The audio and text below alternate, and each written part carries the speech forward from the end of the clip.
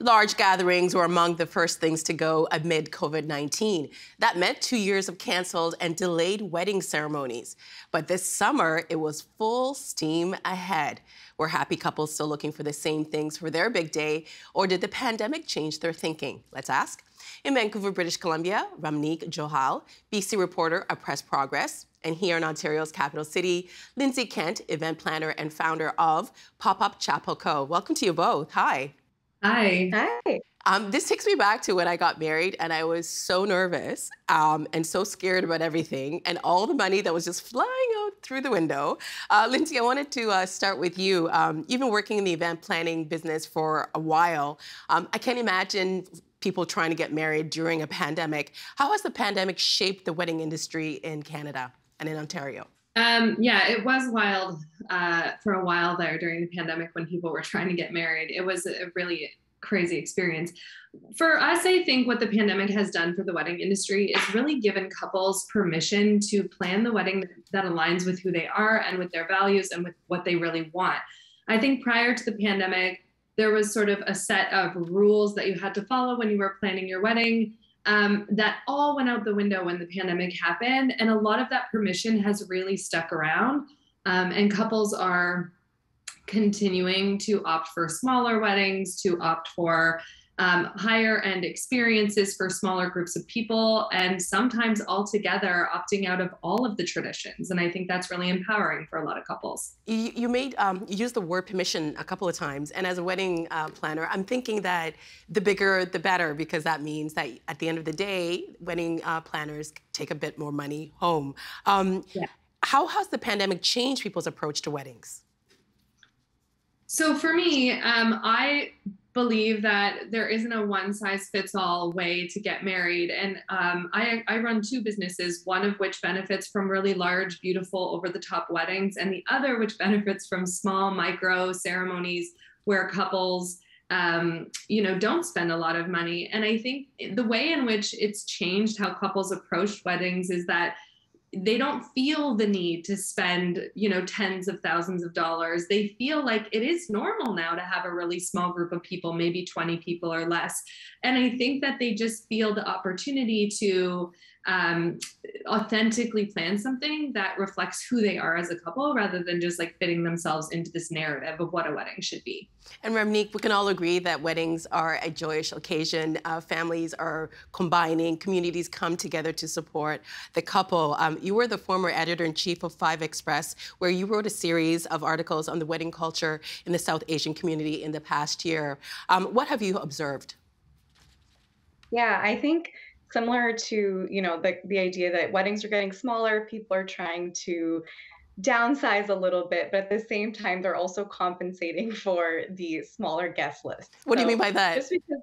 Just because there's less people doesn't mean there's less bells and whistles. So what I kind of observed over the pandemic, and now that restrictions are eased, people are going much further over the top, but I still saw smaller weddings, but they would still have, live performers. They would have these expensive, extravagant floor wraps. They would still have multi-day affairs. They would have, all these different added elements that maybe weren't necessarily related to the number of guests that were there. But there were still a lot of things. I mean, since restrictions have eased up, I've seen acrobats, people literally hanging from the ceiling, pouring beverages. I've seen people doing live paintings of the bride and groom at either their wedding ceremony or the reception. And it just keeps growing and growing and growing. So on the one hand, some people are enjoying the smaller weddings. On the other hand, some people are trying to make up for lost time or the cost savings, so to speak. And I guess, too, there's also new costs, right? Because for a very long time, we weren't able to meet. A friend of mine just recently had a very small wedding at City Hall, but she live streamed it around the world. That's a new cost, right, Ramneek? Yeah, so I've been seeing a lot of people doing that as well. And so they're having, their family members there, so to speak. But at the same time, the guests that are there, they're getting way more extravagant gifts. I'm seeing like bridesmaids proposals where they're getting like hundreds of dollars worth of things, and they're having professional photographers, and then we're doing the wedding ceremony, which again, a smaller entourage. We're making sure we have limousines. We're making sure we have all the bells and whistles for the guests that are there, and then live streaming it out to extended family that unfortunately couldn't make it. I've also seen people delaying their receptions a year. So they couldn't have done, they did a small backyard maybe reception during when the restrictions were on, and then they're doing the 1,000-person reception now that they're allowed to a year later for their 1-year anniversary. So there really is stuff all across the spectrum. I guess people are trying to find, they're trying to make up for the time that's been lost. I wanted to read something just to put into perspective how much money we're talking about and how big weddings are. According to data released by the Wedding Report and published by CNBC, couples in the U.S. are expected to host 2.5 million weddings in 2022, a 30% increase over 2021, and the most in any year since 1982. Vendors who manage to stay in business find themselves busier than ever, and they're raising prices to meet demand.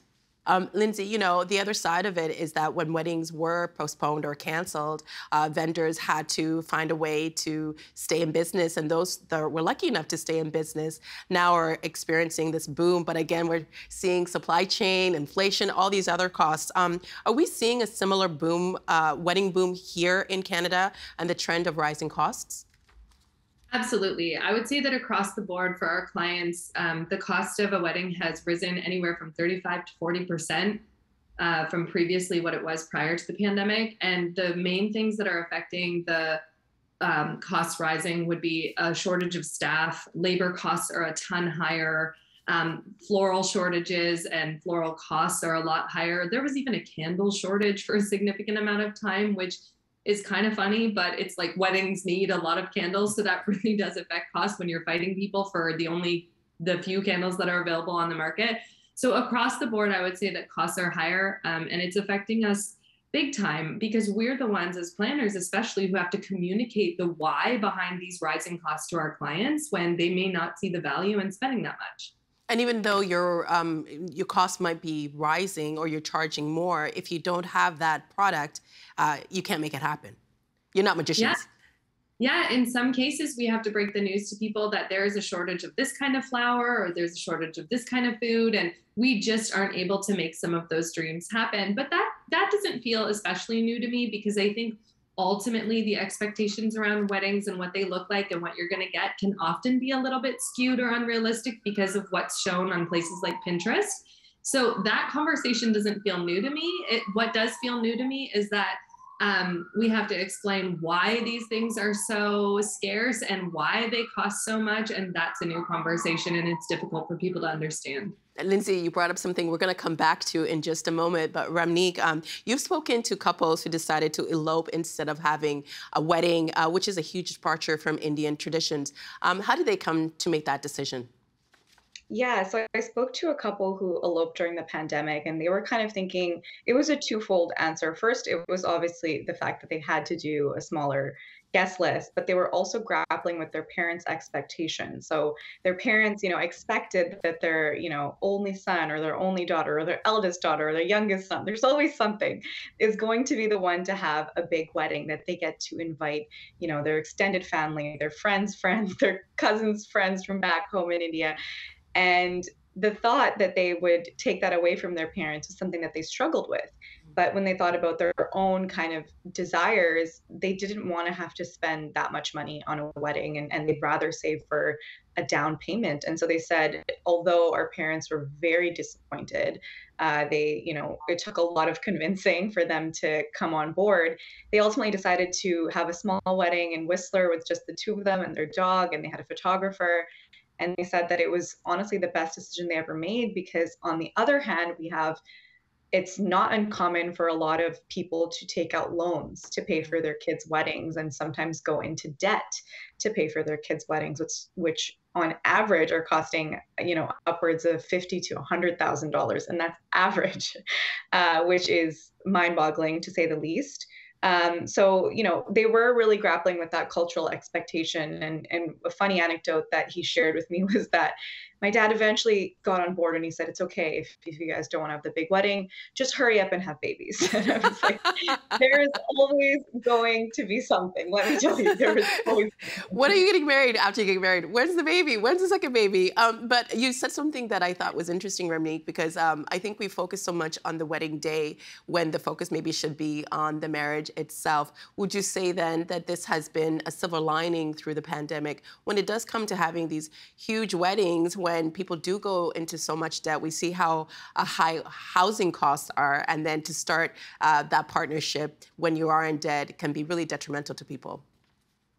Yeah, absolutely. And some of the folks that I spoke to counselors who work with, young, especially in this community, this young South Asian folks who are either getting married, planning their wedding, and they shared that oftentimes this emphasis on the wedding detracts from really important conversations. So couples will be planning their wedding sometimes 2 to 3 years in advance, just because here in the Lower Mainland venues are scarce. So a lot of the time, especially if you're having a religious ceremony, if you're looking for a banquet hall.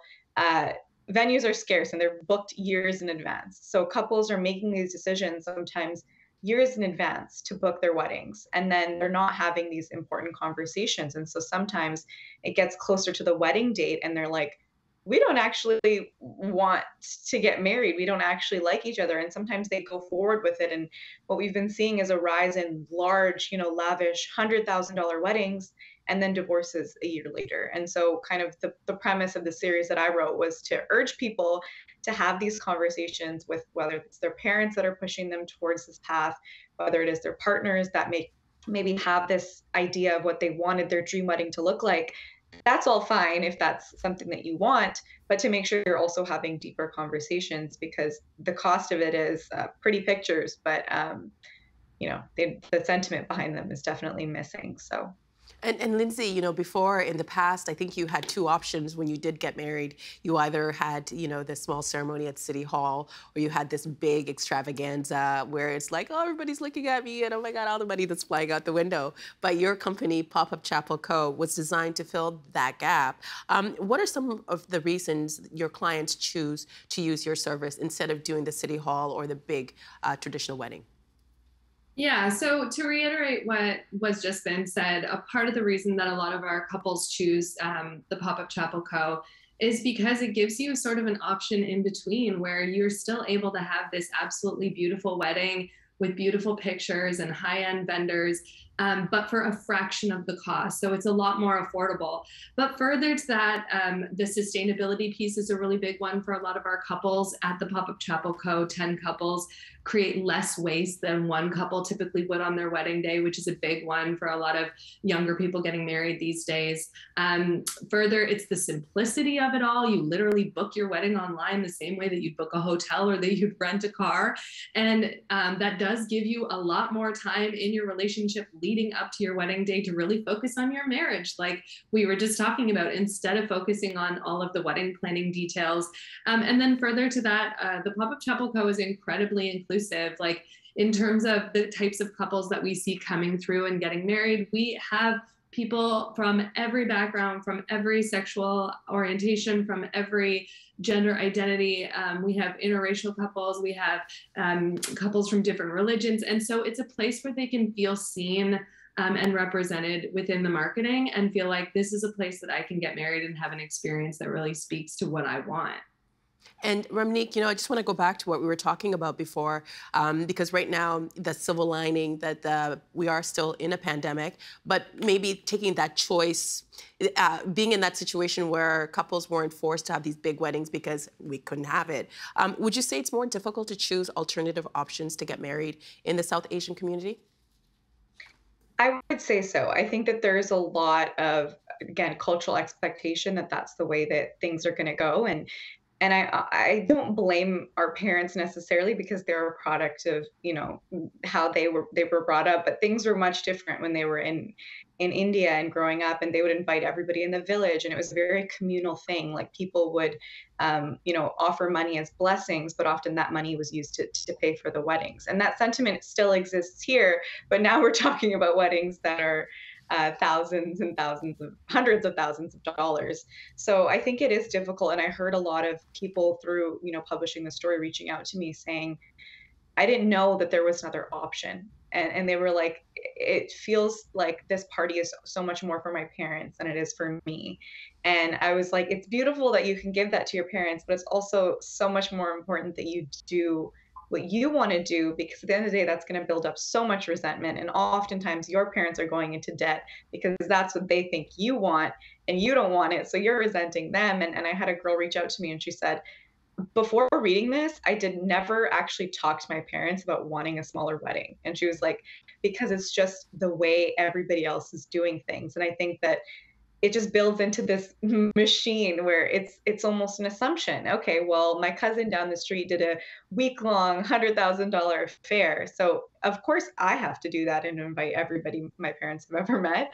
But no, there is another way, and I think that people are starting to clue into that it really is about what you want. And if that big wedding with the Ferris wheel, there was one with Ferris wheel and sorry, mind you, if that's what makes you happy, knock yourself out. If not, ask yourself what you want and just tell your parents, because it'll save everybody a headache. So, Ramneek, how do I get to be your +1 to these weddings? Because I need to.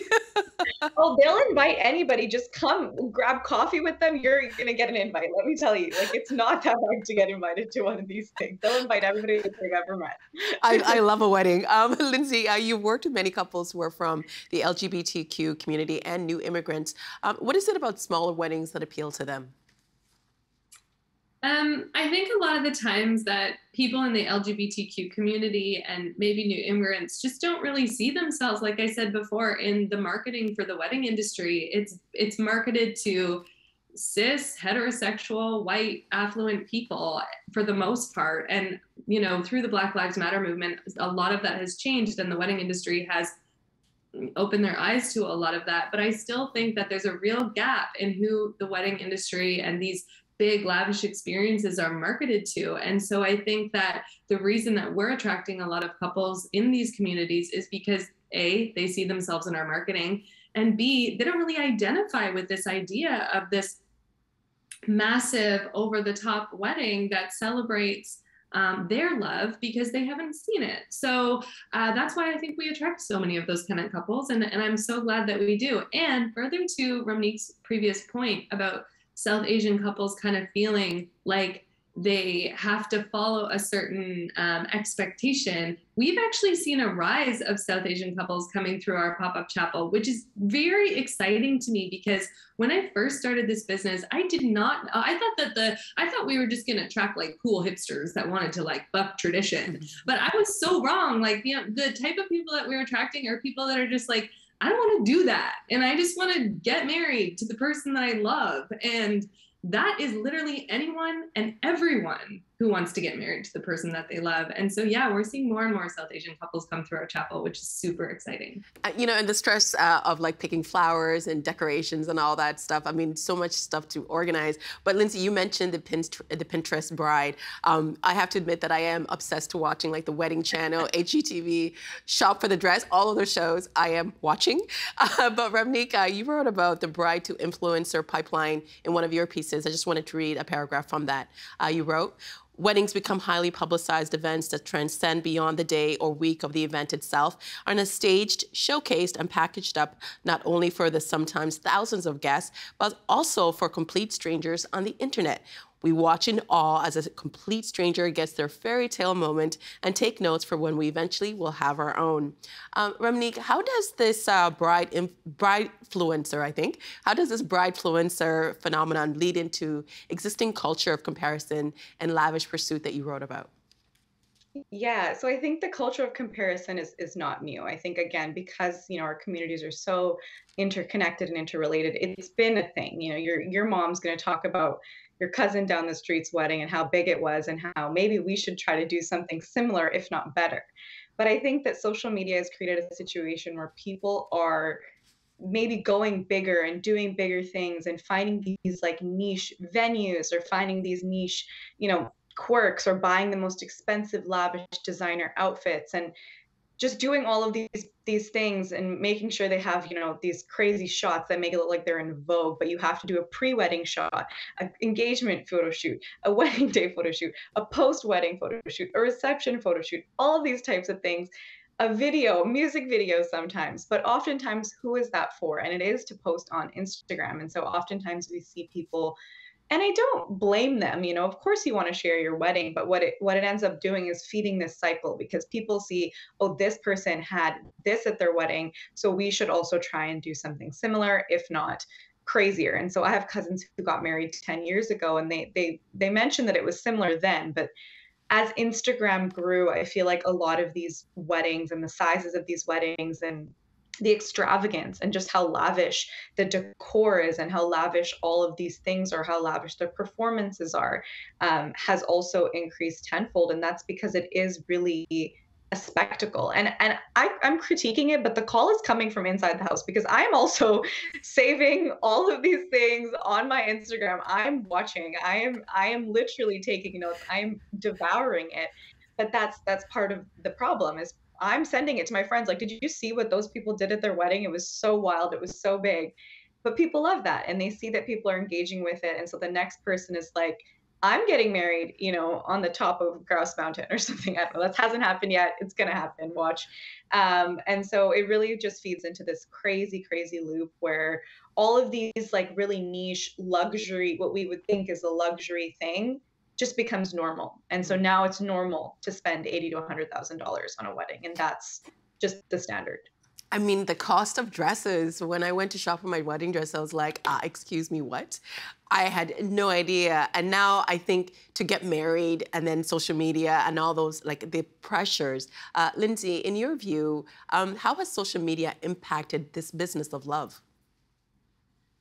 So I have a kind of, like, my opinion on this is two-sided, right? On one hand, I think it creates these expectations that people feel pressured to meet, to follow. I think a lot of the time it gives them a lot of stress because just like Ramneek was just saying, it makes them feel like they have to do all these things to look that beautiful, to have this luxury experience. But on the other hand, I recognize that sharing our lives on social media is part of our cultural fabric as millennials, as Gen Zers. And I think that sometimes people in older generations than us don't really understand our want and our need to do that because it is a way that we feel seen and validated and part of this world. So for me, on one hand, it's like, I love it because as a creative, as a person who loves design, it gives me and my team and my industry the opportunity to create these special, gorgeous experiences that are incredibly beautiful to look at. But on the other hand, I'm like, you don't have to do that if you don't want to. And what I think is really great about the Pop-Up Chapel Co. is that we create this beautiful aesthetic experience that you can absolutely share on the gram or on TikTok or wherever, but it's shared between 10 people and the cost becomes a lot less. So this idea of having a beautiful wedding in that sort of aesthetically gorgeous space becomes a lot more attainable and less stressful. And Ramneek, you've lived both in BC and in Ontario. Is there a difference between South Asian weddings in the East versus West Coast? I feel like they're honestly just as big. I've seen both sides in both, you know, in Ontario and in Vancouver. And I think because of social media, there is really no borders anymore because I'm watching people's weddings in Ontario who are having, you know, these performers who are paying, I've heard upwards of $20,000 to $30,000 to $40,000 for some of these famous Punjabi singers. Let me tell you, they charge a pretty penny. And so you've got people flying these people out to perform at their weddings or having, you know, all of these crazy things. And it transcends across the country for sure. People are going to throw a party if they want to throw one. But yeah, I agree with Lindsay. I think it is, you know, it is a product of the world that we're living in. Everybody's chronicling everything. And you have a dog Instagram, you have a baby Instagram, you have your Instagram, which has everything that you've ever done. And it's just normal now. It's normal to consume it. But I think it's also should be a thing where we stop and ask ourselves the why behind why we're doing it. And I think that when I started writing this series, I realized a lot of people never really ask themselves that question. And it's created this machine that's gotten kind of out of control, because I did hear anecdotally as well from a few people that sometimes vendors have denied working with them if they didn't want to post their pictures on Instagram. And sometimes they ask the following that people have before deciding to work with them, and that's for larger vendors. So it really is a beast that's out of control. But I think if people are doing it based on what their own desires are, then it's okay. Knock yourself out, really. And just make sure you invite me. That's all. And I just want to do a quick follow-up, because you said when you started the series, people didn't know the why they were having these big weddings. Did you find the answer? I think it's depends on the person. Either it's their parents, either it's their desire to kind of put forth this lavish party for, whether it is their loved ones, which is really important, again, like for our parents who immigrated here and have maybe attained a certain level of status that they never had before. They want to throw these parties. They want to be able to invite people they love and celebrate their journeys as well as their kids' journeys. But for others, it's very much they're driving themselves into debt just trying to keep up with the Joneses. And so I think some people have kind of started to realize that, and I'm starting to see smaller weddings. And I think that the people that are doing big weddings, if they're doing that to their heart's content and nobody's getting harmed and nobody's going into debt, then that's all fine and dandy as well. But I think the why really depends on the couple. But I think it started to create a conversation where people are like, okay, let's talk about this. Let's talk to our parents about what we want and what we actually want to do. Or let's just do our own thing and elope and forget everybody. And that's something that we haven't really seen on this scale before. So hopefully we see more of that. Lindsay, we've got about 30 seconds. What do you see happening in the near future for the wedding industry in this country? I definitely think that the boom will settle down at some point. I do think it's a bit of a false boom as a result of 2 years of missed weddings, but I do still see a trend towards smaller weddings. I do see couples continuing to buck tradition and to focus on what actually makes sense for the life that they want after the wedding. And we're seeing that even with the response to the release of our 2023 dates. We have almost 400 couples through our chapels now going for this smaller route. So I don't see it slowing down.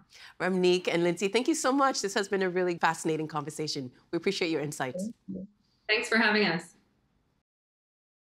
The agenda in the summer with Nam Kiwanuka is made possible through generous philanthropic contributions from viewers like you.